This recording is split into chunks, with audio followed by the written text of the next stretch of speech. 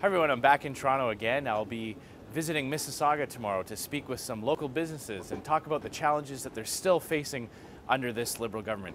Federal government should be doing everything it can to support and encourage entrepreneurs to invest and prosper, and I'll be excited to share my message with people there. Of course, lots of concerns going on about NAFTA, taxation, new rules that took into effect January 1st, so we got lots to talk about. But I always love visiting the GTA, and I'm looking forward to visiting with people tomorrow.